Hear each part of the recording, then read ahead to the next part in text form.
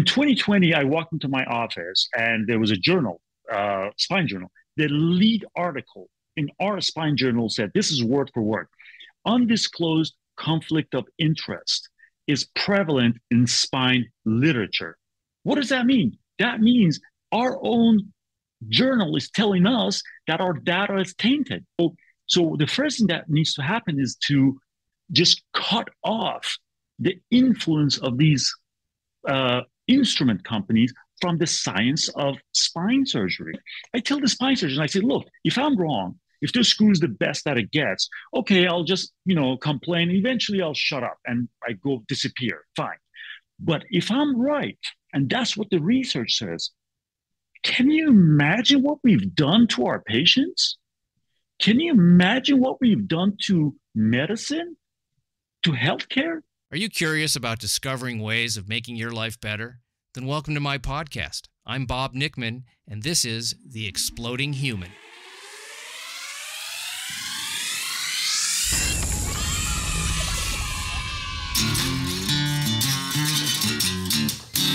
Listen in while I talk with all kinds of people in the fields of personal growth, health and healing, alternative therapies, psychology, spirituality, environment, and the future.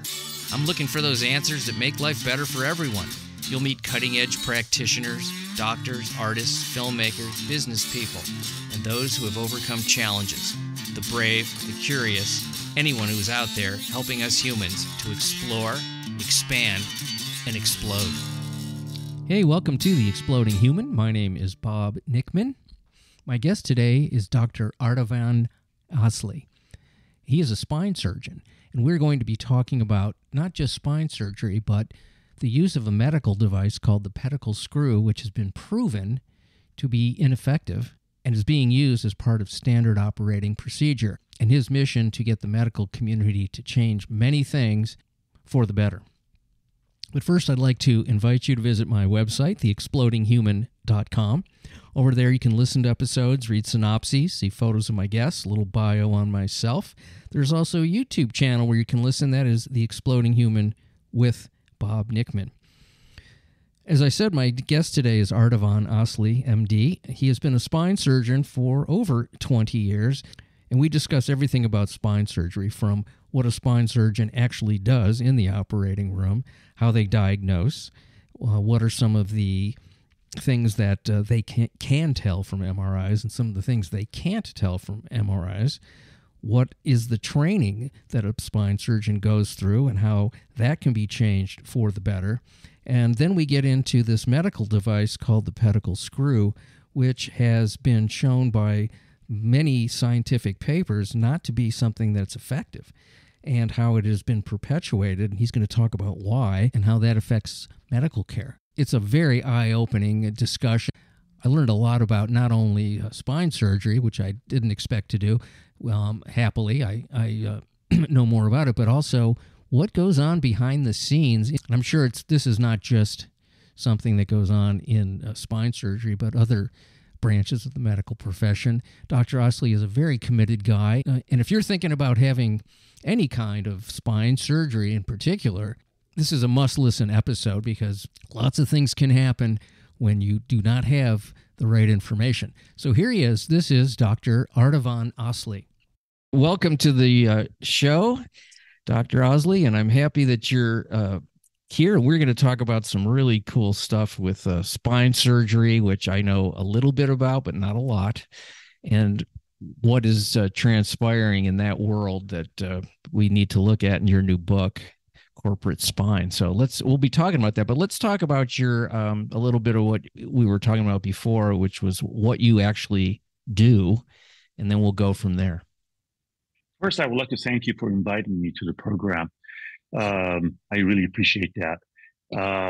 I am a orthopedically trained spine surgeon. You can become a spine surgeon by taking two roads. One is through, when you finish medical school, you do a residency in orthopedic surgery, become an orthopedic surgeon first. Then you do a year of fellowship in spine surgery. Then you can practice as a spine surgeon. The other route is go through neurosurgery. So after you finish medical school, you do about, I think 6 years or 7 years of neurosurgery. And then you elect if you want to do extra training, like a year of fellowship in spine surgery. And then you start practicing as a spine surgeon. Initially, like 1990s, there was a little difference between the two. Like orthopedic surgeons were good carpenters; they would use screws and do scoliosis, which is a deformity of the spine. But then I would say, starting about 2000s on, especially these days, the training is very similar. As a matter of fact, uh, most of the fellowships, they take one neurosurgeon and one orthopedic surgeon, and we go to each other's conferences. So there is no difference anymore. I became a spine surgeon in 2002. I finished my training. I went to Berkeley undergrad, New York Medical College Medical School, and I did my residency in St. Vincent's Hospital in New York City, Manhattan, Greenwich Village. But now it's closed, turned into apartments. And then I did my fellowship in Beth Israel and Brigham and Women's Hospital in part of Harvard University in Boston. And I'm from California. My mother lives in Berkeley. And I wanted to come to Northern California, and I found a job in a city north of Sacramento called Yuba City, and I started my practice. And it's just kind of interesting because when I went to Yuba City, I was questioning myself, do I want to go to a small town? What is the perception of doctors who practice in a small town? And I can tell you right now, practicing in a small town was absolutely necessary for me to grow as a spine surgeon and learn spine surgery. Why? Because the most important aspect of spine surgery, and every spine surgeon will tell you that, it's not doing the surgery. Well, that's important, but actually more important than that is to know what type of surgery to do on a patient. And that's a very, very complex process that you learn through decades. And as you go along throughout your career, you change. For example, I can tell you when I first started my practice, I had learned, I was trained in fellowship, and I was trained for these huge surgeries. I would come out and, I was ready to do these big surgeries, multi-level fusions, deformity or so. And I would see that the older established surgeons were doing all these smaller surgeries. And my reaction was that, probably they're not trained very well. It was an older generation. They didn't know much, and they don't know better. And then 20 years later, I find myself exactly in the same spot as them, that I'm trying to do smaller and smaller surgeries. And I've almost abandoned all the big surgeries. Why? Because when you're in a small town, it's always you bump into your patient. Your patient's neighbor is a friend of my office manager. My office manager knows the cousin of one of our patients. So there's always a follow-up. I knew exactly how my patients were doing, because when you see the patient back in your office for like 20 minutes or so after surgery, you really don't get to know them, to really understand what's going on with them. As a matter of fact, a lot of surgeons, and busy surgeons, good surgeons, they have physician's assistants that, they do the follow-up, they do all these other things that surgeons, is either too busy to do, or I don't know. I mean, I can't speak for them. But so the follow-up drops. And sometimes I tell my friends that once you stop decreasing your contact with the patient, what happens is that you stop learning. Why? Because spine surgery is not like other specialties that is repetitious, like eye surgery, like anesthesia or so. I don't want to shoot them down, but a part of the practice becomes repetitious. Spine surgery, when it comes to neck and back pain, everybody's different. Everybody. I mean, I've been in practice for 20 years. Every time I come to office, I see a patient, there's a chance that I've never seen somebody with that specific complaint. So spine surgery is a continuously learning, developing type of a field, which is good and bad. It's bad because, well, the patients come to you with questions, and of course their question is, what's going to happen to me? What do I expect? What are the treatments? Are the treatments going to work? Not going to work? Uh, well, unfortunately, because everybody's different, we don't have those answers for them. We can't tell them that, hey, this is what's going to happen, or this is what you need to do. On the other hand, it's very good because my job is not boring at all. It's constantly challenging, constant learning, and you develop as you practice. Um, so let's talk about some of the parts of the spine surgery and what we go through. One of the most important questions that my patients ask me: um, who is surgical candidate? Who needs surgery? That's one of the biggest questions. Yeah. And this is how, and this is what I tell my patients. For somebody to need surgery, to be a surgical candidate, two things needs to happen. One is a patient that has tried everything. And by everything, I divide my patient, I divide the non-surgical care or back pain treatment into three stages. The first stage is what we call manipulative treatments. The whole idea is to manipulate the body with one technique or the other, try to get them better. In that category, you have chiropractic care, physical therapy, acupuncture, massage therapy, you name it. It's a whole world. And I like chiropractic care. I'm a different type of a spine. Most of my spine surgeon friends, they prefer physical therapy. I prefer chiropractic care because the manipulations, I'm just kind of going through it. But I like chiropractic care more than physical therapy for people who have not had surgery yet. In the second stage, so the first stage is manipulative treatment. Second stage is what we call therapeutic injections or therapeutic procedures. And those are mainly steroid injections. I tell my patients, we have steroids and we have really nothing else. There are other medicines that we inject. Stem cell is very popular these days. There's something called PRP, platelet-rich protein, which is part of your blood. You draw your blood, you spin it, and the area that's more platelets, you inject it back to the spine. Those are very experimental. They work well in orthopedic surgery, but they're not working very well in the spine. Cortisone is what we have. Problem with cortisone is that it's a very unpredictable medicine. It is and behaves more like a hormone as opposed to medicine that's predictable.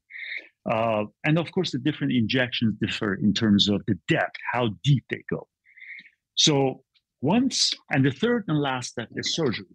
So once a patient goes through this stage and tries these and they're not better, then the patient needs to make a decision based on how much pain they have and if they can handle that pain. If they have come to a point that they can't handle the pain and they cannot live like this, then the patient decides to proceed with surgery. So that's the first thing that needs to happen. A patient that has decided that wants to proceed with surgery. After all, I tell my patients, I cannot look at the MRIs and say, what's going to happen to you or how much pain you're in. In my world, looks don't matter. I have MRIs that are looking horrible, and the patient is like, I'm fine. I'm okay. I got some little tightness, but I'm good. I have patients that their MRIs actually report was negative. I ended up doing surgery on it. These are the patients that they would not leave my office. They would cry and cry, visit after visit, and I don't want to do surgery, but eventually I had to because, and I've explained in my book in detail the interactions. But as I always say, the decision for surgery, proceed with surgery, no, it's a patient's decision, not the surgeon's. So first thing that needs to happen is a patient that has tried everything and they're not better. The second stage is for a surgeon to identify a problem on the MRI that explains patient's problems. So let's say they have a neck pain that radiates into the thumb. That's a distribution of what we call C6 nerve root.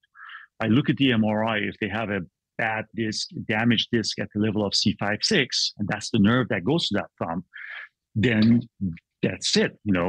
They both fit. If the MRI fits the patient's complaint, then I can tell the patients that, yes, there is something that I can do. I can do the surgery, and you have a very good chance of getting better. And I divide my patients into two categories. And this is very important for patients to understand. Why?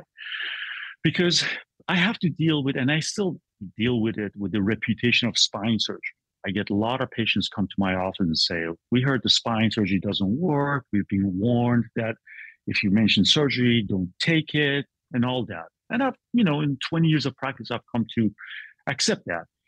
But I really think that spine surgeons have not thought or trained the people, the patients, so the patients understand what we have to deal with. They haven't done that really favor to themselves in a way. So I tell my patients, I divide my patients into two categories: simple and complex. Simple if they have one or two discs that are bad or injured on an MRI. Complex if they have three or more. Why is that important? Well, it's important because in a simple patient, if they have one or two discs, the problem is local. Once you have three or more discs that are bad, then the problem goes from a localized problem into a regional problem.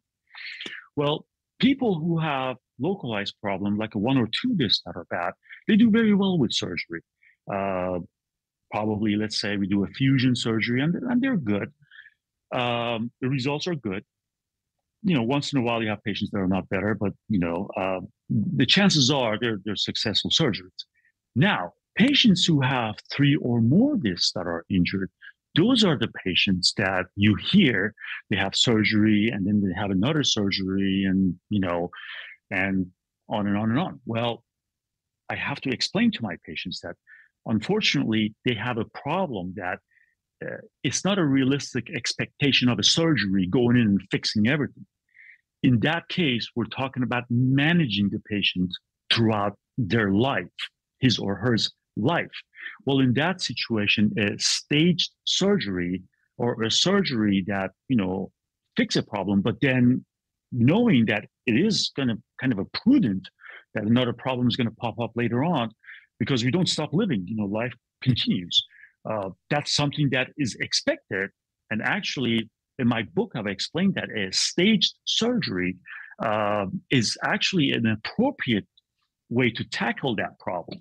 And that's something that the patient needs to understand. Why? What I've learned in my practice is that if you do, nobody wants to go to a surgeon's office and the surgeons tell them, you might need a couple of surgeries. And I'll get back to that. And that's, in a way, kind of a travesty, because everybody wants to get one surgery and get fixed. Sometimes I have to tell them, I've learned in 20 years of practice, if you do one big surgery, then if there's a problem, then you're going to have a really hard time to figure out what the problem is. And these patients end up in pain management for the rest of their lives. But if I break the surgery into two smaller surgeries and go step by step, if there's a problem, I can figure it out, and chance of fixing it is a lot easier. And not only that, its chance of healing, if you break it up into surgery, is much, much better. So that's something that I have to explain to my patients.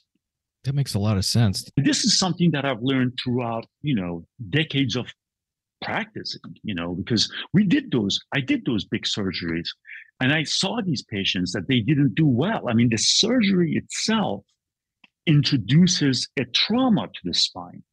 A success of surgery, it all comes down to one thing.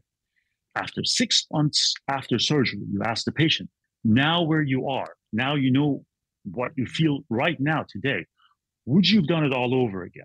Mm-hmm. If the patient says, oh yeah, sure. Oh no, I would have still done the surgery, even though I have some pain, but yeah, then I call that a success.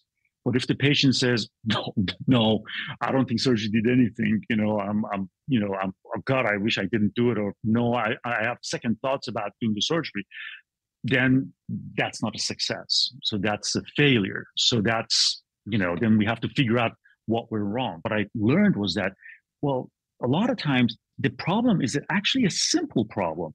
For example, sometimes we put these screws in. The screws actually hurt the patient. So we can go in, take the screws out, and the patient feels a lot better. Sometimes we just have to wait. What it looks to be the problem in the MRI might not be. And that's what makes our job so difficult.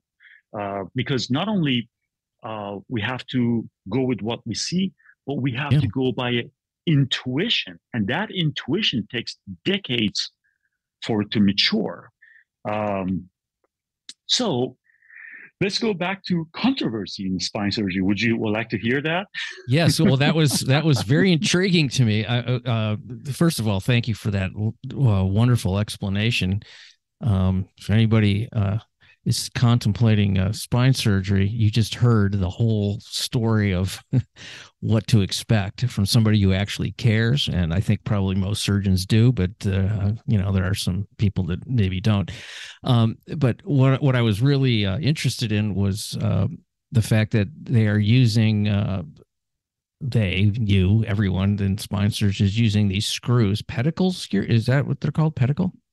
Correct. And you'll have to explain what that word means, but screws that are not really proven to be efficient and with longevity and success. And, I know someone who she had surgery. She was an athlete of some sort, and she says, I have 6 screws in my back. She was laid up for a long time. She seems to be doing okay, but I wonder, when I think about screws in my back, I'm like, eh. So, Right. I don't know what they're made out of. I don't know how deep they go. I don't know what they do. So you're going to explain why, and also the industry that makes medical devices. And this isn't the only medical device out there, but this is the one probably the most about. So let's find out about this. It's pretty alarming, actually, when I read your bio. Yes. Well, stick around because it's going to be very interesting.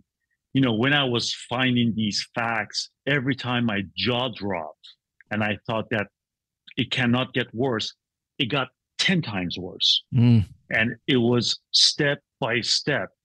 And I'm ashamed of what we've done so far. Let's put it this way. I am ashamed of our specialty for now. And I will explain why.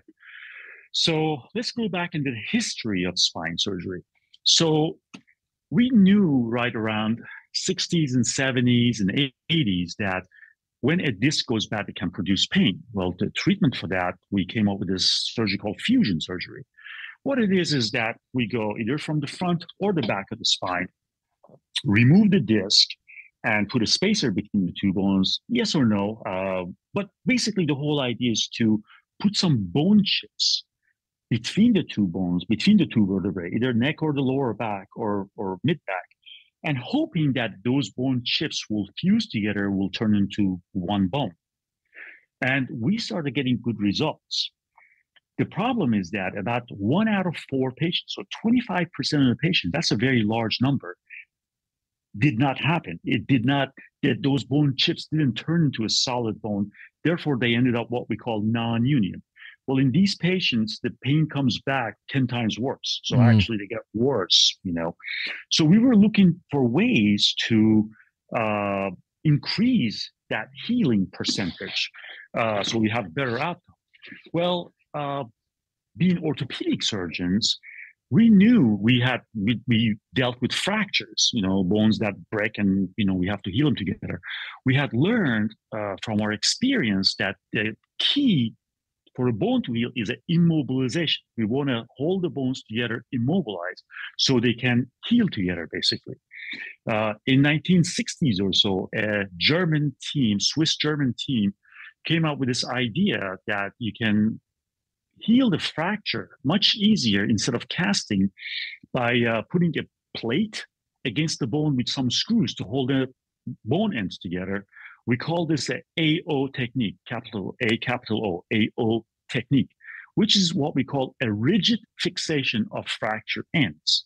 And that worked beautifully in terms of fracture fixation in arms and legs. Well, so we had learned that the key is immobilization.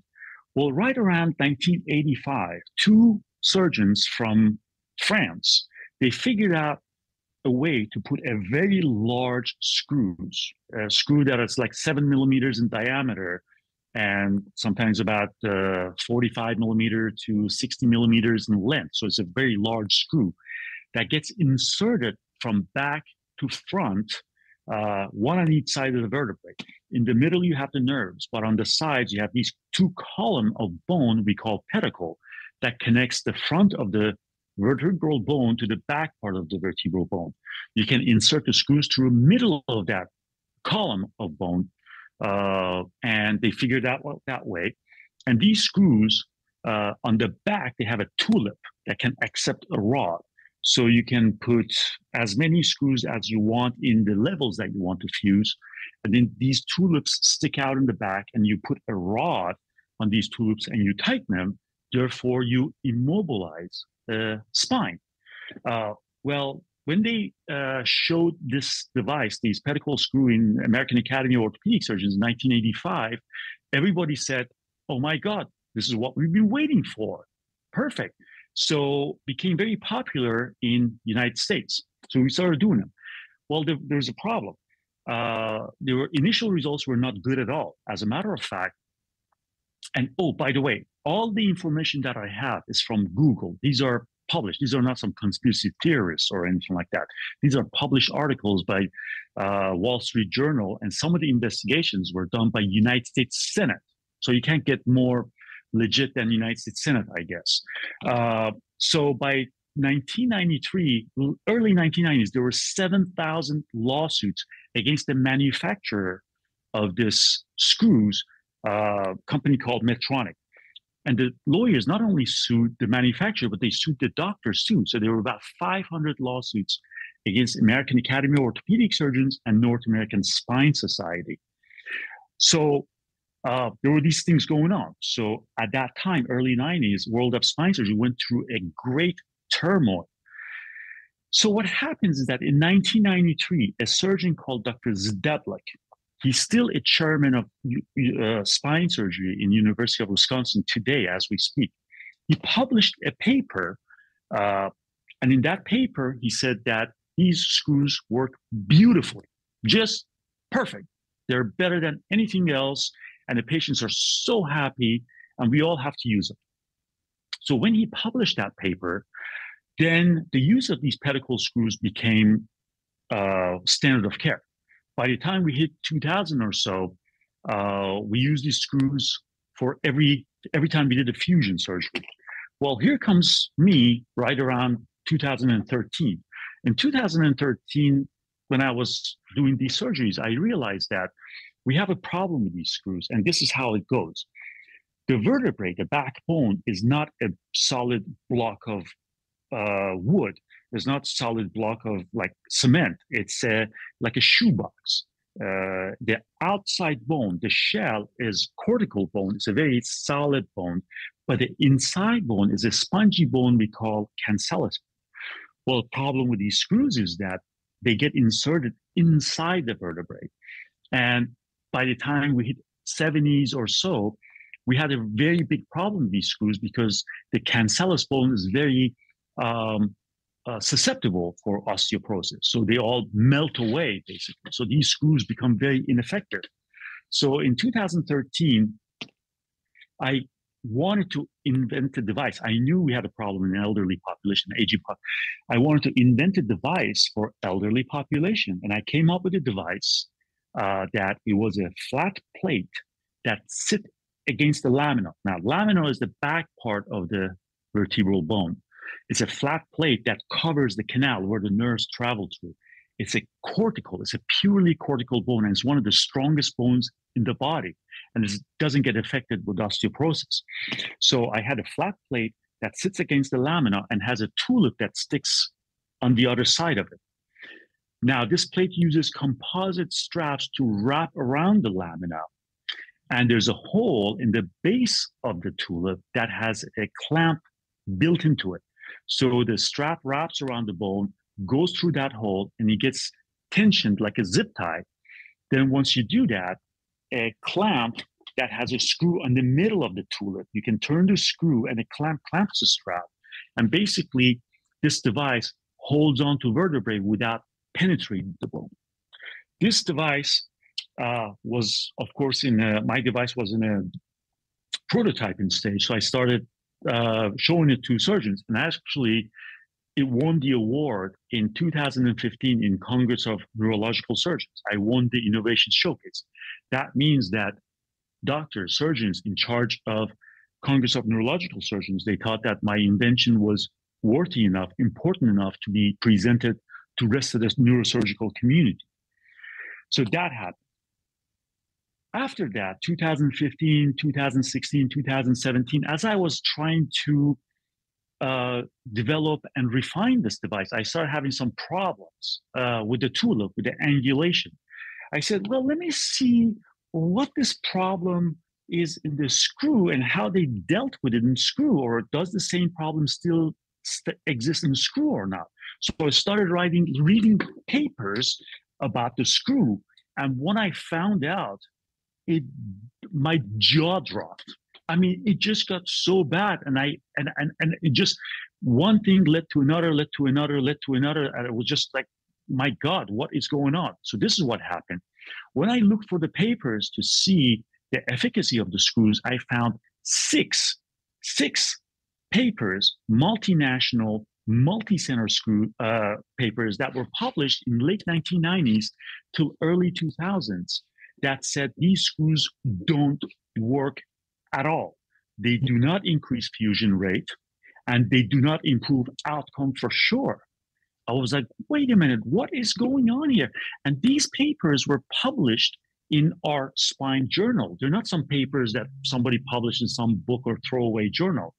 Spine journal is our journal. This is what everybody has, a membership and stuff. So I get it every twice a month. So it was published in Spine Journal. So we all knew about these papers. But when I put them all together, I was like, wait a minute, what's going on? So I went back. I said, I got to investigate this a little bit further. So I went back and said, let's look at that paper in 1993 by Dr. Zdeblik. Let's find out a little bit more. The first thing that I saw was, again, jaw-dropping. This paper in 1993 was published by him only, and it was published as a preliminary report. I spent 2 years to look for the final report, and I couldn't find one. Eventually, I talked to one of the professors in the Midwestern University, and he told me, he said, oh yeah, no, that study was abandoned in the middle, and it was never finished. I was like, are you serious? How is that possible? If you Google that study right now, if you put down Zdeblik spine fusion, right now, you will see that's been referenced in 1,106 articles as of yesterday. So that paper by Dr. Zdeblik is the most referenced paper in the entire world of spine surgery. I mean, I was like, oh my God, unfinished, a preliminary report. Let me look into this. Let me look into Dr. Zdeblik, see what's going on. And it got 10 times worse. Well, I found out through an investigation by United States Senate that he published his paper in 1993. By 1996, when those 7,000 lawsuits were disappearing, he started getting paid from the same company, Medtronic. By 2004, he had gotten paid $34 million. And according to the Senate investigation, they said Medtronic really never documented why was he paid for it. They alleged that it was for some inventions that he, and I've seen his inventions, and I can't comment on that. But the Medtronic really didn't document why he got all this money, basically. So so he publishes a paper, lawsuits disappears, then 6 papers comes out and said it doesn't work. Then he gets paid by 2004. He got paid $34 million. That's bad, right? It gets 10 times worse. So in 2005, Medtronic put Dr. Zdeblik in charge of another very important study. This study was about a bone substitute product.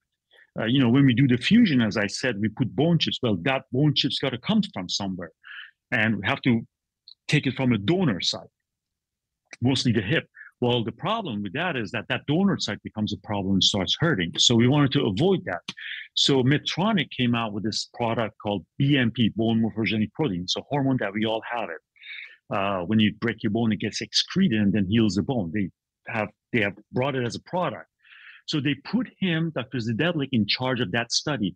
This time, Dr. Zedeblik got caught modifying his results. As a matter of fact, this triggered a Senate investigation. And I'm not talking about Wall Street Journal or Boston Globe or anything like that. Per United States Senate came to the conclusion that that paper that was published under his name in 2005 was not written by him, was written by the company. Ooh. Right. Ooh, and I'm not making this up. You can Google it. It is so crazy. So I was like, what is going on? So now you got to understand, this stuff didn't come to me like with a flash. It took like 3, 4, 5 years of just intense thinking. It's like, what is going on? So in my head, it's like, wait a minute, what is going on? It's like 6 papers, award-winning. Some of them won awards for quality of the research. 6 papers, multinational, multi-center, gets ignored. An unfinished paper by somebody who has not such a great track record becomes the quintessential anchor for an entire specialty. What is going on? So it took me about 3 years to find the answer. And I eventually did. And this is how it goes. We became orthopedic surgeons first. In training, you do 5 years of orthopedic surgery. In that 5 years, your exposure to spine is very minimal. Then you do 1 year, only 1 year of spine surgery fellowship, and then you become spine surgeons. So what we did, we learned what we learned from orthopedic surgery, and we applied that concept to spinal surgery. We should have never done that. Why? Spine surgery is a completely different field. There is nothing in orthopedic surgery you learn that's going to help you become a better spine surgeon. I'm telling you not. This is after like years of me doing research and development. Why? Well, the concept of rigid fixation works because of one important thing. In the arm and the legs, if you have a construct that you're kind of worried, let's say it's weak, you can eliminate gravity. You can put the patient on crutches. You can put the patient on sling, so you can eliminate gravity. In spine, you can't eliminate gravity. You cannot suspend the patient in the air for 3 months at a time. So the second that guy gets up, the patient gets up, that construct is under constant stress.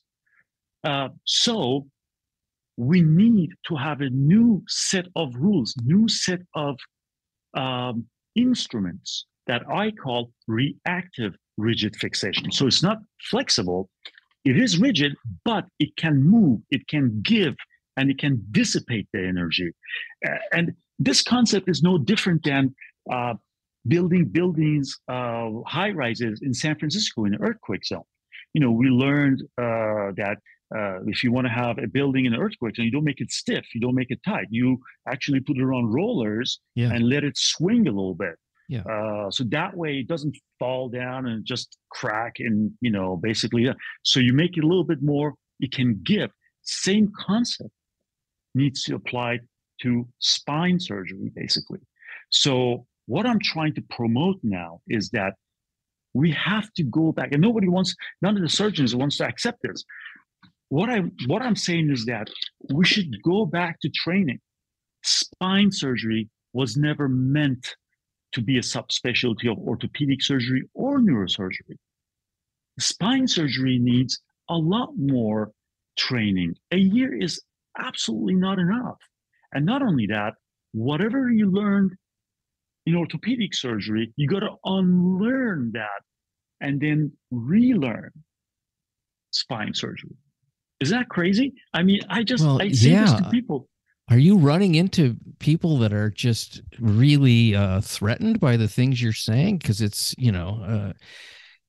I'm sure a lot of people that do what you do realize this as soon as you say it. They go, "Oh yeah, I've been thinking that for a long time." But here we've got big companies making a medical device that doesn't work.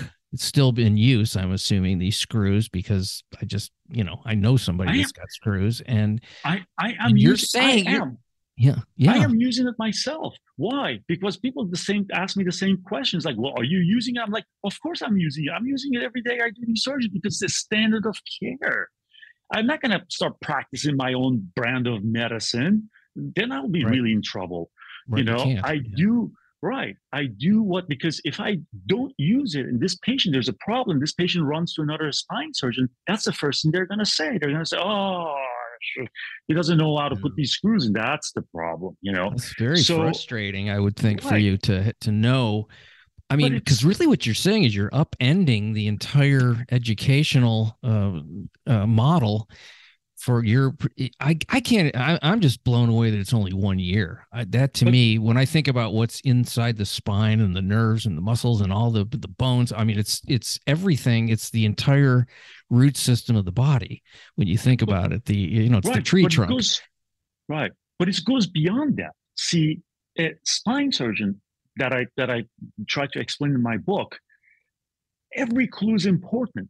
The way the patient walks to my office, the patient sitting in my office, the patient that gets up from the seat. These are all clues. Everything that the patient tells me, hey, in sleep, this what happens. When I do this, everything is a clue for me to see where this pain is, try to figure out where this pain is coming from. Well, we completely ignore this part. We completely ignore this part of spine surgery. We went just right into the teaching is basically is this right now. This is how spine, and this is what I did for the first 10 years of my practice. Patient tells you have back pain, neck pain. You look at the MRI, 2-disc spat, 2-level surgery. 3-disc spat, 3-level fusion. 4-disc spat, 4-level fusion. That's what we do. I mean, there's no let's figure out where the pain is coming from. I mean, I highly doubt if 4 discs start hurting at the same time. But in these big surgeries, chances are, I mean, and I'm sure chances 100%, patients are really getting surgeries that they don't need. Yeah. I mean, and a big surgery that they don't need. So we have to, we gotta just change the spine surgery collectively from the beginning. Let me tell you this though. My wife didn't want me to write this book. My wife was so against it and so scared, even to this day. This morning, she was talking to me about this stuff. She was like, "You have a great career. You've done very well. You can just ruin it. People are going to come after you." And I told her, I said, once I found this out, I can't go to sleep at night. I can't live with myself. This is spine surgery. Spine surgery doesn't belong to spine surgeons. Spine surgery doesn't belong to companies like Medtronic. This is people. This is for patients. We are wrecking these patients. You can't have, and let me tell you this. I thought about this for 3 years. So I didn't just jump in 3 years. I tried to decide if I should write this book or not, because spine surgery went through a trauma in early 90s. I'm talking about trauma. Very famous spine surgeons were dragged to United States Senate. There were 2 Senate investigations on these screws. They were dragged to United States Senate. So spine surgery went through a trauma, and it all eventually passed. And I'm opening those wounds. Am I doing the right thing? Is this what needs to be done? And it always comes down to the same answer. We can't have a specialty that relies on an unfinished study by a guy that has a questionable track. It just can't happen. Well, the thing I have to say is the truth is the truth. So, and you can either not speak it or you can speak it. You've decided to speak the truth. And I think that's really important because it shows that you care about the actual people that are, going under the knife, and it's really a tribute to, your integrity, and also to the oath that doctors take in the beginning. I'm very taken with the fact that you have the courage to do that. And I understand your wife's misgivings because, we have, a life that we want to have a nice time, and we don't want people, giving us a problem. But the thing is, how do you sleep? You can't sleep if you know something and you're not saying it.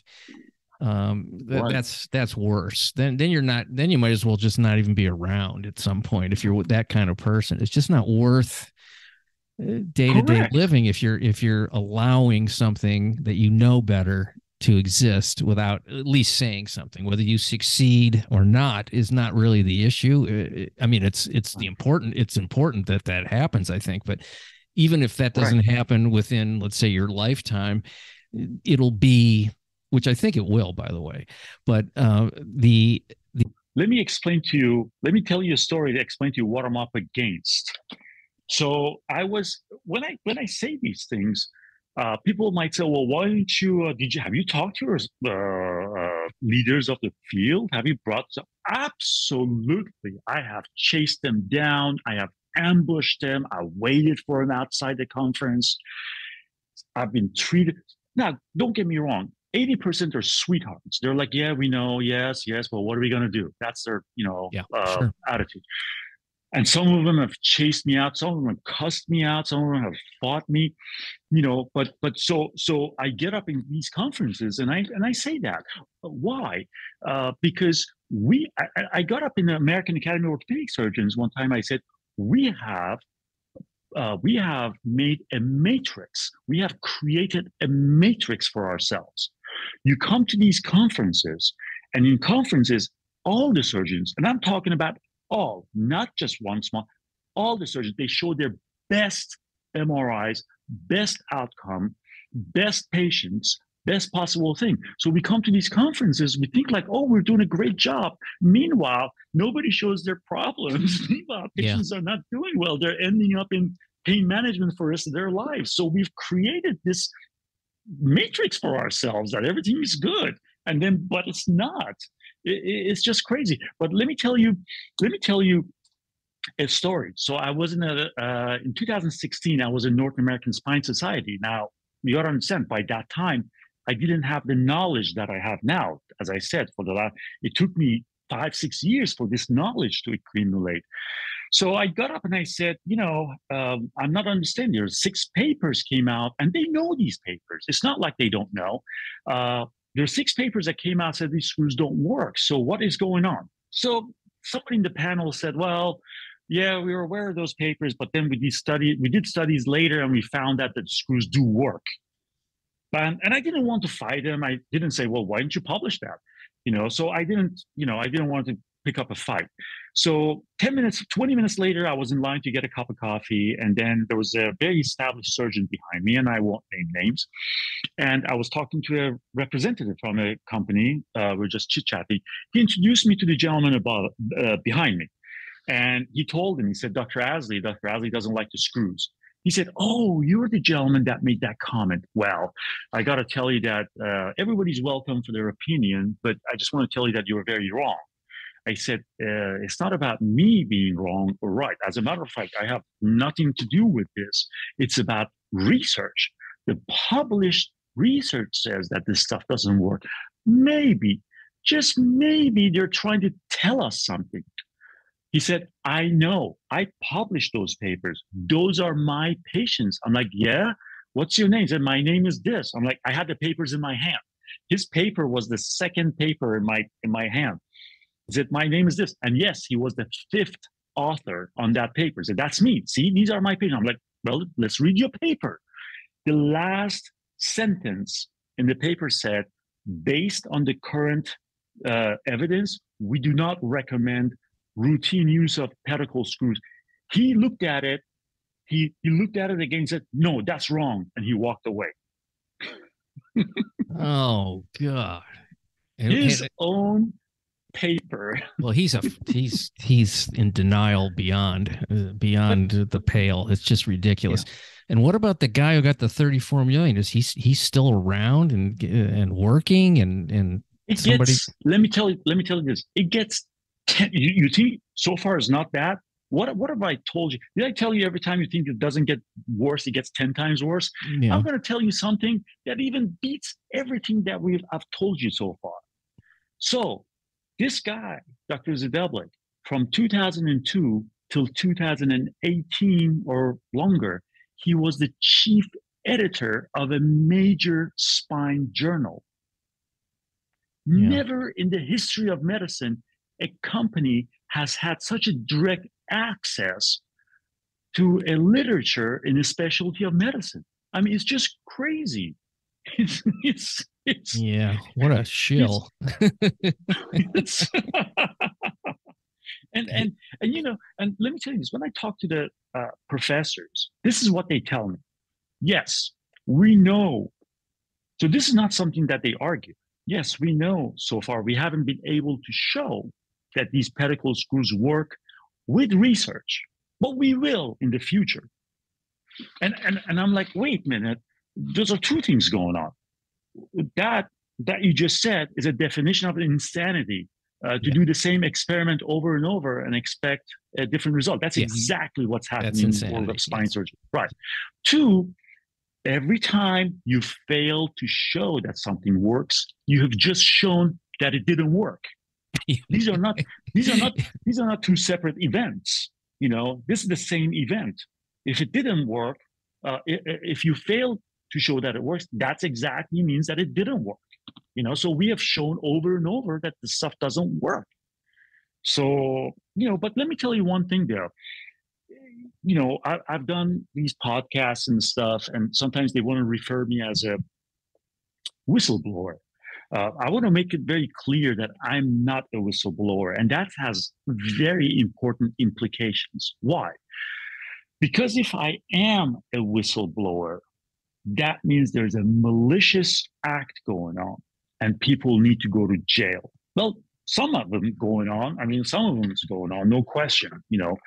But I don't think that's the situation. I really think I am a researcher and I am a scientist.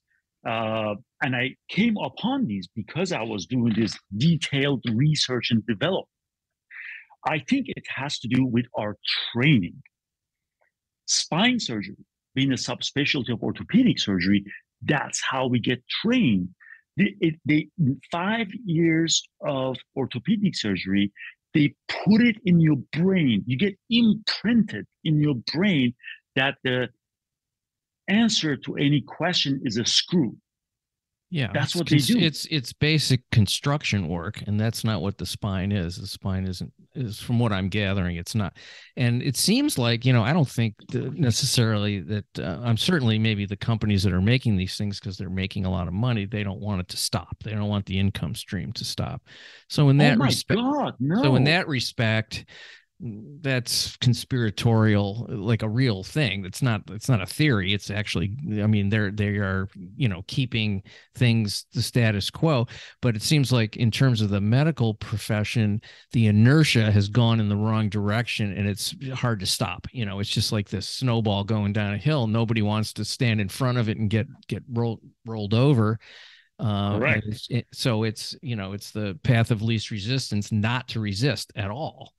And it's unfortunate that human beings are driven by convenience and not rocking the boat and those kinds of things. And I understand that. I think probably most of the doctors and your associates, like you say, they know, but what are we going to do? And it's sad for now. Correct. Yeah. Correct. Well, here comes me, and I tell you guys, I know what to do, but I gotta first thing that we need to do.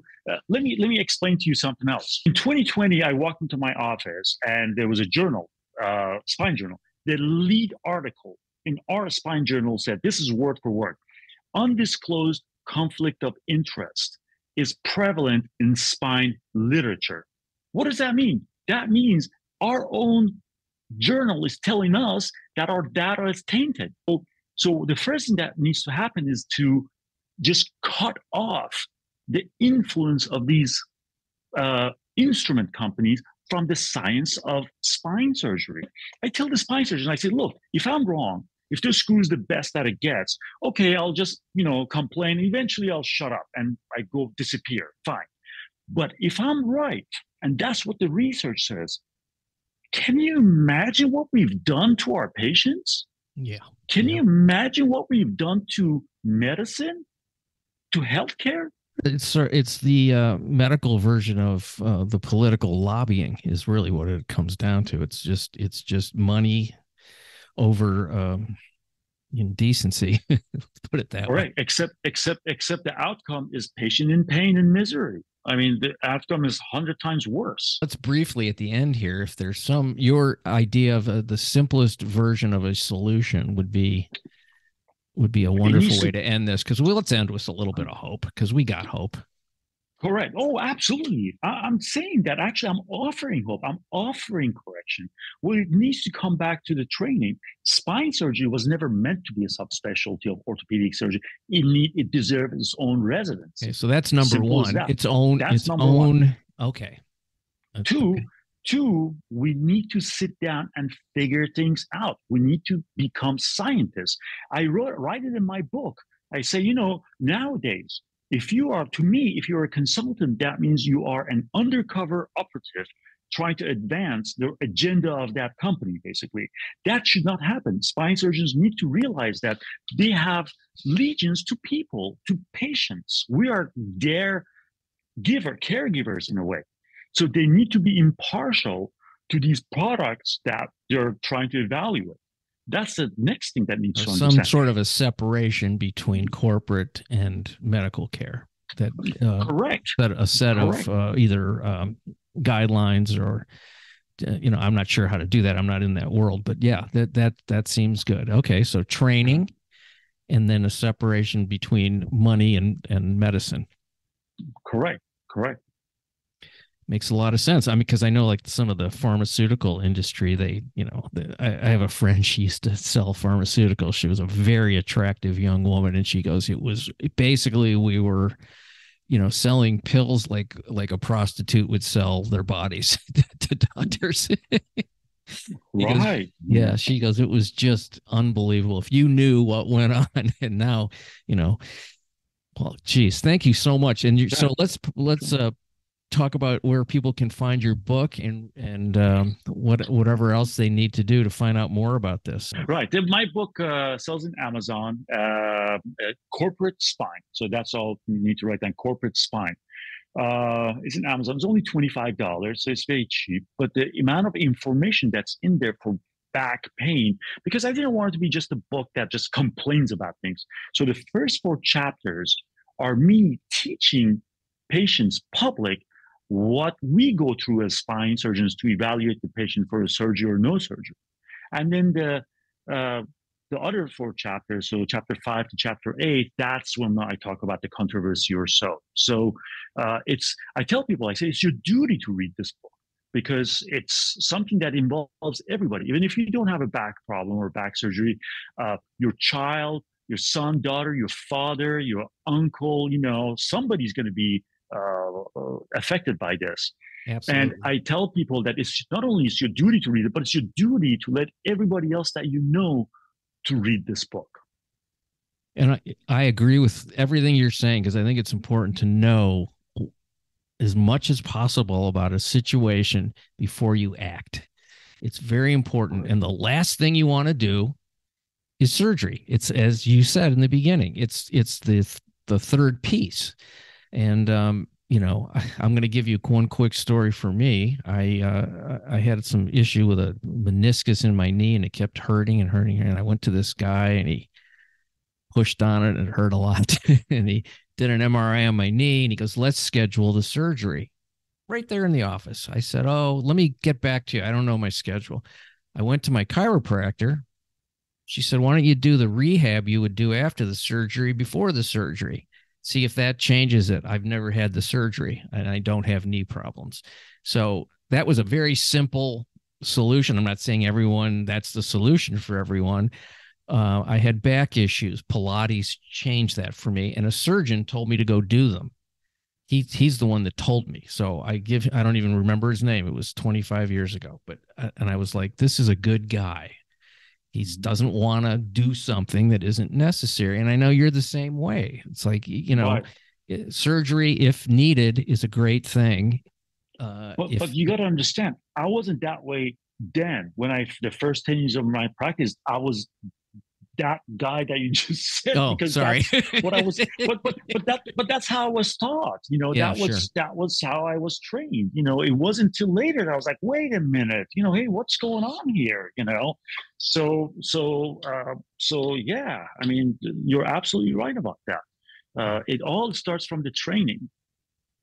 Well, thank you so much. This has been a really intense and informative talk. I really appreciate it. And good luck on all your endeavors. I think it's important that important work. I love my truth tellers, and you're one of them. Thank you. Thank you. Much appreciation for you folks listening in to The Exploding Human. Check out the website, theexplodinghuman.com, the YouTube channel, The Exploding Human with Bob Nickman. I also want to thank Dr. Ardavan Aslie one more time. Please get his book, Corporate Spine, and find out all things you would ever need to know or a loved one might need to know about spine surgery. Have a great day.